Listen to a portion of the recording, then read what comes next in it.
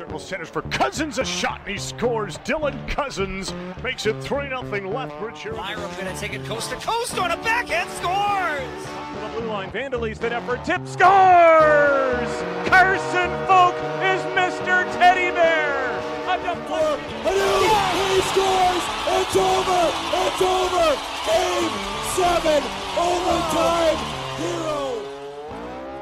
Welcome to this week's episode of the WHL Podcast. I'm Zach Hodder, the manager of player development, and your host for this week's episode.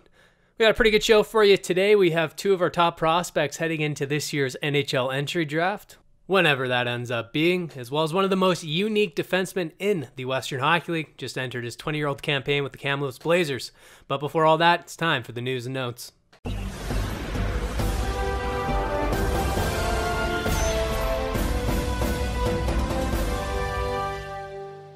The Western Hockey League has announced that the WHL's U.S. division will begin the 2021 WHL regular season on Friday, March 19th. This follows an update from the Washington State regarding sport activities COVID-19 requirements that was issued on February 1st, which allows the WHL to return to play in Washington State. The WHL's 5 U.S. teams, the Everett Silvertips, Portland Winterhawks, Seattle Thunderbirds, Spokane Chiefs, and Tri-City Americans, will play games exclusively within the division during the 2021 regular season. Further details on the WHL's COVID-19 protocols will be announced at a later date.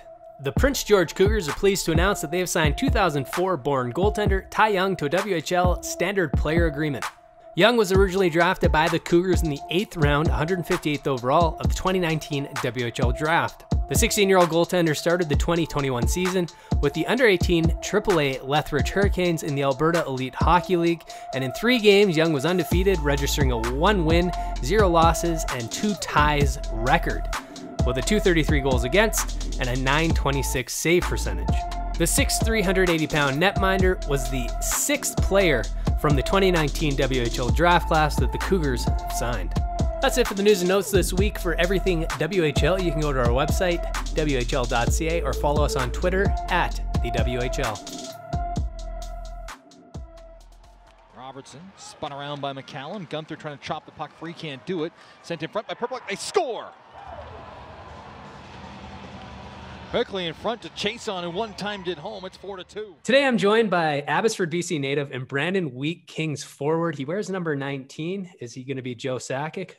Maybe. Maybe he is the next Joe Sakic. We don't know, but what we do know is last season in the Western Hockey League, in 60 games, he scored 5 goals, added 10 assists, and had 15 points. But most surprisingly, this guy, 8 penalty minutes in 60 games. Must be a smart player. We will find out. It is Jake Chiasson. Jake, how are you doing? I'm doing good. Just staying busy. I've been pretty fortunate enough to not have too many ice times or anything shut down. So just trying to stay ready. And if we have a season coming up here in the next couple of weeks, hopefully I'll be able to jump in at full speed. Obviously, a little bit of a mental grind right now. The past 10 months, realistically, without hockey, without team sports, without having that camaraderie that you have. What have you been doing to stay sharp and to stay ready for when we do start the season? Yeah, I think I've been pretty lucky. There's a Chilliwack Chiefs of the BCHL have kind of brought me in as a rostered player for their club. And obviously things worked out between Brandon and them with communicating that. And I've been able to step into their roster and been able to keep kind of staying in the team environment. And yeah, that'll help. I mean, being around the guys is obviously the best case scenario in any locker room. So the fact that I could jump in with them and stay busy has been really fortunate for me. Well, the Chiefs are one of the best teams in the BCHL. I think they won the RBC Cup in 2018, if I'm not mistaken. And, it was a tremendous opportunity for you. And a big thank you to the Chiefs for allowing some of our players to come out with them, because I know Graham Sword also got to go out for a couple of skates with them as well. But, when you look back on last season, your first year in the league, there's a lot of adjustments you have to make. There's a lot of details of the game that get introduced to you in training camp that you need to understand and pick up quickly. And what was the biggest adjustment that you had to make to be an everyday player in the Western Hockey League? Yeah, I think just understanding my role of where I was kind of brought into the team and what I was going to contribute on a nightly basis. And obviously times get tough as one of the younger guys, and your game, it may not be always going the way that you want it to, but I mean, just learning how to carry yourself as a junior player and always trying to just take a step forward each day was most important for me. And yeah, I felt as the season went on, coaching staff and the players around me really helped me settle into my game and hopefully getting ready for the next season. It'll take off from there. As you know, in the Western Hockey League, you almost have two separate leadership groups on a team. You've got your 18 to 20s leadership group, and then you've got your 17 and 16s, your high school kids leadership group. Last season, 16-year-old figuring out Brandon, figuring out the city, the school. This season, you're going to be a leader on that high school leadership group. What do you think you need to do to be a good leader for those guys that are coming into your club this year? Yeah, I think being comfortable to a certain aspect is the most important thing in junior lifestyle. I mean, you don't want to get comfortable with where your game's at or that side of things, but just knowing that you're meant to be there and you have a place on the team is important. And I think just creating a good morale in the dressing room between the young guys, asking them how they're doing and how their family is. That's just all. It goes a long way day by day. I mean, not seeing them gets tough sometimes. So if you can have a good conversation about them or kind of staying upbeat, that's the most important thing. And if I can bring that, that'll be a plus to things. Yeah, absolutely, it will. And that's another part of that culture that's trying to be developed in Brandon, is passing it down from generation to generation. You have 3 first-round picks that could be on the team this year from the 2019 WHL draft. So you could have a tough job ahead of you, corralling all those 16-year-old kids around the halls at the high school there in Brandon. But, when you talked about the coaches before, you had a coach last year who is he had a tremendous NHL career as a player. He's coached in the NHL as a coach. He's back with the Winnipeg Jets, and he was your coach last year. That's Dave Lowry. What did you learn from Dave, and how did he help you progress through that first season? Yeah, I mean, Dave's played so many years pro and has coached pro. So I think just having that pro pedigree in the room has just really helped me. It really shows what it takes and how hard you have to compete on a daily basis. And he brought a lot of grit into our team, and we became a pretty tough team to play. So I think that's maybe a side of my game that hasn't been quite to where I wanted it the past couple of years, just kind of being the top guy, I guess you could say, in midget. And he helped me develop that side of my game, and just all around just helped me shape into what I want to become as a pro. So he's just really helped me in that side of things. Well, let's take a look at a goal you scored last season. It's against the Prince Albert Raiders, one of the many teams I played for in the Western Hockey League.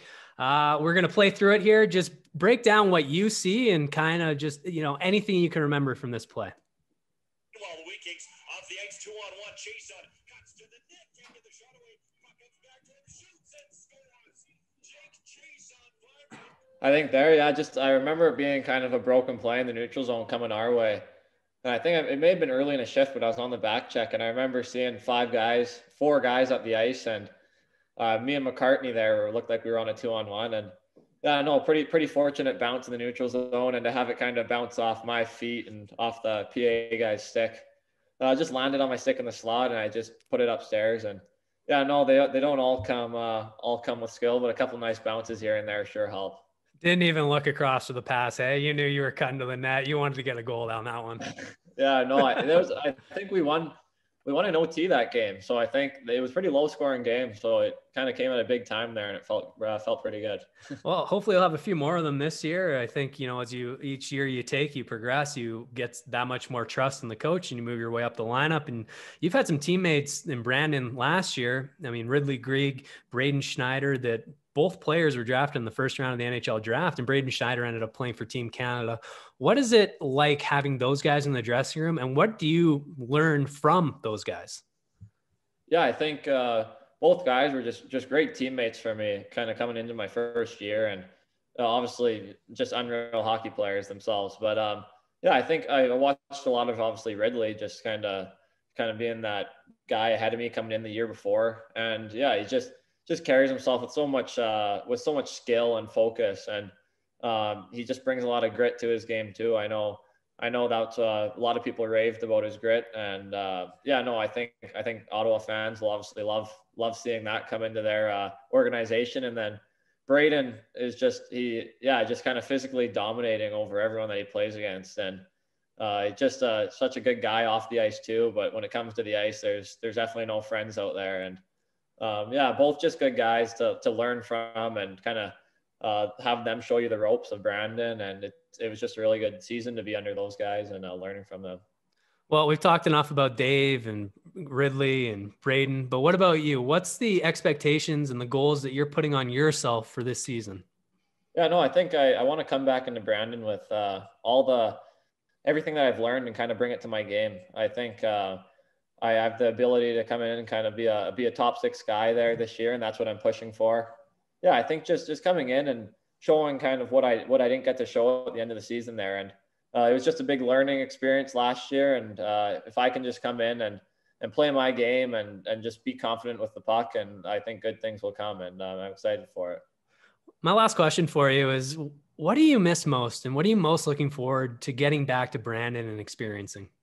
Yeah, I mean, obviously it's not looking like there's playing in front of the fans, but I think just showing up every day with the guys, and no matter if it's a practice or game, it always seems to be a competition in the locker room and on the ice, and it just being around them, it creates such a lighter mood than maybe being in the off season for the past 10 months. But no, yeah, you just miss kind of those laughs and those good times that you go through, and just thinking back to like our couple win streaks, it's just it's a feeling that you can't really put into words, and like how practice is and how bus trips are. So just being with the guys, obviously I'm missing it, and I hope to be back to it soon. It's a fulfilling feeling. It's a lot of work, but you feel fulfilled, you feel good. And Jake, talking with you, it's not surprised that whenever your name gets brought up, they say future captain of the Brandon Wheat Kings. It absolutely could be in your future. I wish you the best. Stay safe, stay healthy, and keep on grinding. Thank you again. Yeah, thank you. That means a lot. It was good chatting with you. Thanks to Jake for taking time out of his day. Our next conversation is with the top defenseman on the Kamloops Blazers from the 2019-2020 season. Today, I am joined by Kamloops Blazer defenseman Montana Onyebuchi. He last season was named the Blazers' top defenseman. He was an assistant captain. He's coming into his 20-year-old season this year. He's already in Kamloops getting ready for the start of this season. Montana, how are you doing? Yeah, I'm doing good. Some good weather here. Got some good skates going. Been in Kamloops now for a while. Yeah, it's been good working out, skating. Well, when you look back on these past 10 months, we've had a lot of time, obviously, as you know. What have you been doing to fill the time, and have you been able to stay on the ice during the break that we've had, or have you had to find other ways to stay in shape and stay engaged? Yeah, for the beginning, like there wasn't too much ice because I was from Winnipeg, right? So the ice there they kind of shut everything down for a bit. So yeah, I was rollerblading, shooting pucks, just working out, had a little home gym, so I was working out there, and then when everything started opening up again, I went back to the gym and started training and then get on the ice. And yeah, I've been on the ice now for probably about like 4 months for sure. Well, you're going to be ready to go once the season actually starts here. I mean, when you look back on your career so far, you played 237 games in the Western Hockey League, 17 goals and 46 points for 63 total points. 17 goals and 46 assists for 63 points. Like I said in the intro, you were named the Kamloops Blazers top defenseman last season. Why do you think they named you the top defenseman? What do you do so well that makes you such a valuable player for the Kamloops Blazers organization? Personally, I just don't think there's many guys like me, like that play the D. I play hard. I play aggressive. I'm confident when I'm out there, right? So I just think there's not too many guys like me. You know what I mean? So I bring a different, I guess, asset to the game. You know what I mean? So. Yeah, absolutely. And what do you think is the area that you've developed the most that has made you into the top defenseman and one of the top defensemen in the BC division?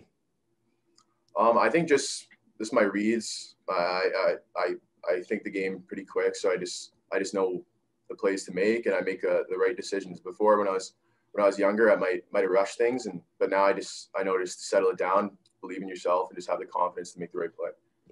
Well, Montana, right now we're currently in Black History Month. You're obviously a black player in the Western Hockey League. There's not very many black players in the CHL, if we're being completely transparent. And when you look at this month, you've been vocal about the Black Lives Matter movement, obviously, that happened last season, actually right as our season ended, and the protests that have happened through this summer and into this year. What does this month mean to you? For me, it means just it's kind of a time to just kind of reflect on the past and just kind of see how far we've come, right? It's just, and like all the dividing and like in the States and stuff right now, and just all the rioting and the rallies, right? It's tough time right now because I feel like it's more divided now than it has been for a long time. But I think with the elections and everything, I think after that it'll settle down and it'll just get back to normal. And with COVID, it's added pressure, right? So it's just emotions run high right now. So. Well, unfortunately for you, you've actually experienced racism in hockey and even in the Western Hockey League. And, I personally don't know what it's like to go through that. And I just want to know how you dealt with it and kind of how it has affected you or how you've moved on from it and how you've grown from it. Yeah, like I've said in a different interview, it's like when they say something, it hurts. It hurts in that moment, and it's hard to control it because it's like you're just angry about it. It's like, why you say they say it out of hate, right? So it's, for me, it hurts, but eventually, it heals. Like, you get over it. It's whatever. Like, at the end of the day, he's obviously that player that said it or whatever is obviously insecure about something, and people hate for no reason. So. I think in that interview too, you pulled a Will Smith quote where he said, racism isn't going away. It's just being filmed. And I love that. That's a great quote. And it's so true, especially now.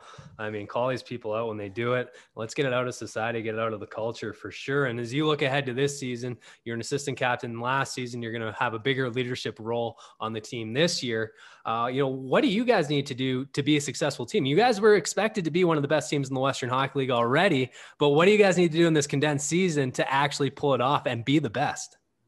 Honestly, I think I've seen some of the boys. I've talked to the boys, and they all look lights out. Like, everybody's ready to go, bigger, stronger, faster. So honestly, I think our chances are super high. I think we're one of the best teams in the CHL. So I think we'll be fine. When you came over from Everett to the Kamloops Blazers, there's a lot of talent on this team. You got Connor Zary, who's first-round pick, played for Team Canada. Oren Senetazo, sorry if I said his name wrong. And then Logan Stankoven, who's coming up. He's one of your 16-17s last year. What's it like to be around those guys and the practice against those guys and just see their development as they come through the system? No, it's awesome. They're all super good players, and they all are super competitive. And in practice, all the boys just love battling. So, like, there might be a little couple fights in practice, not real fights, but like banter, right?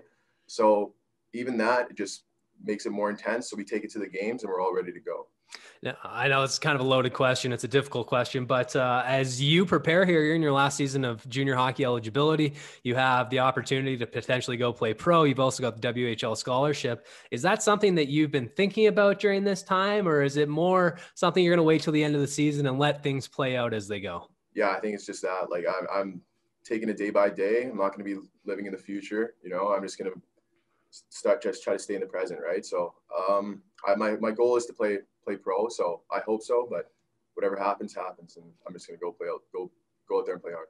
Well, Montana, thank you so much for taking time out of your day. You were, you're in good company being named one of the top defensemen on the Kamloops Blazers. Your head coach also won that award while your assistant coach, Daryl Sador, also won that award while he was with the Blazers, Scott Niedermeyer, and a few others. So you're well on your way, and I wish you the best of luck as we get ready to start this season. Thank you very much. Always fun talking with our 20-year-old players, getting their insights on what they are going to do at the end of this season. There's so much opportunity for them. It's just interesting to hear where they're at and how they're thinking about the rest of their lives and their future. Up next, we have our last conversation. It is with 17-year-old forward for the Red Deer Rebels, Jayden Grubbe. Today, I'm joined by Red Deer Rebels forward and former Calgary Bison's captain at AMBHL Player of the Year, which is the MVP award of that league. It's now been renamed to the U15 AAA League in the Alberta Elite Hockey League, but it is Red Deer Rebels forward Jayden Grubbe. Jayden, how are you doing? Doing good. How are you? I'm doing great. We're in a quarantine right now here in Alberta. What are you doing right now to stay active and to stay sharp for the start of the season? Not too much, just out on the backyard rink and outdoor rink with buddies, and then just at-home workouts and Zoom workouts through the team. So that's about it right now. Well, Jayden, let's look back at last season for yourself. In 57 games, you had 6 goals and 23 assists for 29 points. You're a big-bodied player. You use your size to your advantage. But when you came into the Western Hockey League, what do you think was the biggest adjustment for your game that you had to make? Yeah, I think just the speed and the plays that everything's made at, and kind of playing more of a complete two-way game. I think especially for Brent, that's a big thing for us, is just playing more of a two-way game and solid defensively. Yeah, you guys had a young team and you did play for Brent Sutter, of course. What is it like playing for such an accomplished coach there in Red Deer? Yeah, no, I really enjoyed it in my first year. He has a lot of knowledge, and he's someone that you definitely want to listen to and kind of take everything you can from him and kind of listen to him when he's telling you what to do, especially just how long he played and his experience, I guess. You know, when you look at yourself and you go back to last season, you know, you played in 57 games. When you look at the difference in the type of player you were from game 1 to game 57, where do you think you grew the most as a player? I think just being more of a complete two-way player, down low, being a centerman, D-zone face-offs, kind of all around the ice, just more two-way player for myself, and kind of grew confidence in that way, being able to be put out in more different situations, I guess, during the game, kind of end of the game, start of the period, kind of different stuff like that. So I kind of gained confidence through that, being a stronger two-way player, I guess. Well, we're going to see a big confidence play from you here right now. It's a really nice goal. It's actually your first ever goal you scored in the Western Hockey League. But just take us through this play and just kind of break down what happens here and kind of what you see on this goal. And Davis brings it in over to Grubbe. Yeah, so I remember this one. I don't know whose stick it was sitting there, but I remember seeing it earlier in the shift, and I kind of had to make a move around the stick sitting there and not bump into it. But I kind of just go-to shot from right there is low blocker, so that's kind of saw it a little open, just kind of ripped it there. So that's about it.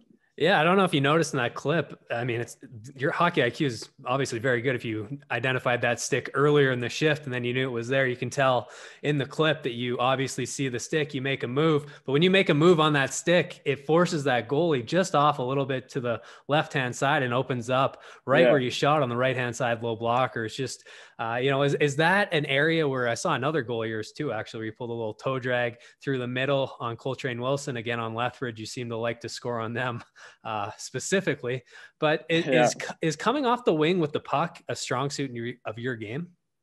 Not too much for me. Just being a centerman, I don't get that chance a lot, but I guess when I do, I kind of like to try and change the angle a bit rather than just coming straight down. So kind of get the goalie moving a little bit if I do get that opportunity coming from the wall, when I rarely do, I guess. You know, when you look at this season, it's going to be a shortened season, of course. You know, what are your goals and what are your expectations? I think just for me, I'm just expecting from myself to come and compete every night and not take a shift or game off. Just being that short schedule, it's pretty important to bring it every night and not take any shifts off or anything off, because everyone's watching every shift and every game, because that's the only time they get to watch us this year. So it's pretty important to bring it every night, I guess. When you look at your Rebels team, you guys were the youngest team in the Western Hockey League this year. Now everybody's a year older. You've got some new players coming in. You know, what do you think your role on the Red Deer team is this season? I think just being a strong two-way centerman with me and King down the middle there. I think we'll have a good top six, or even all our forwards will be a lot better this year with everyone gaining a year of experience, and just being able to bring a physical presence and kind of lead the guys through the middle of the ice there and be a big presence on the forecheck and kind of bring a different aspect to the game for our team. Again, we're coming back to the shortened season. It's going to be a different year for sure, but is there a rink in the Alberta division that you enjoy playing in outside of the Centrium there in Red Deer? I'd guess Rogers Place down in Edmonton is pretty nice. That's probably the nicest one to go there. I guess the Saddle Dome too, from being from Calgary, is pretty sweet to go down there every couple of weeks or once a month down playing there, where I grew up watching games and stuff. Well, Jade, my last question for you. Obviously, you've had a lot of time off during this COVID-19 pandemic. Has there been a hobby, a skill, a new sport, or something you've started during this pandemic that's helped you get through it? I got pretty into golf this year. In the spring and summer, I played quite a bit with buddies after workout and skate in the morning, then all afternoon had off. So quite a bit of golf this year, actually. Well, Jayden, thank you so much for taking time out of your day today. Wish you the best of luck as you get ready to go back up to Red Deer and get started with the unique WHL season we're going to have. Yeah, no, thanks for having me. A big thank you this week to Jake Chiasson, Montana Onyebuchi, and Jayden Grubbe for taking time out of their weeks to sit down and have a conversation with me. I am sure they are super excited to get this season rolling. We have got approval in several of our territories. We've got a couple more to go, but the WHL is coming back, and we're looking forward to it. My name's Zach Cotter. I'm the manager of player development for the Western Hockey League. You can find me on Twitter at Zach Cotter. You can follow the Western Hockey League at the WHL. We will drop another episode next Wednesday. Until then, I hope you have a great rest of this week as well as your weekend. We'll talk soon. Hope to see ya.